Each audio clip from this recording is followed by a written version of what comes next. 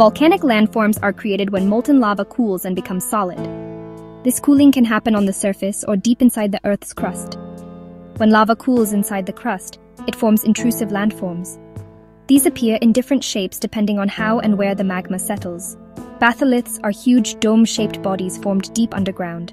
They are mostly granite and become visible only after the upper layers are eroded. Laccoliths are also dome-shaped, but with a flat base.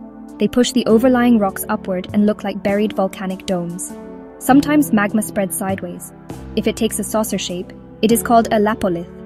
If it forms wavy layers in folded rocks, it is called a faccolith. When magma spreads horizontally in thin or thick sheets, these are known as sills or sheets. And when magma rises through cracks and solidifies across the layers, it forms dikes. Dikes are common in western Maharashtra and in the Deccan Traps. These landforms show us how deep Earth processes slowly build the surface we live on.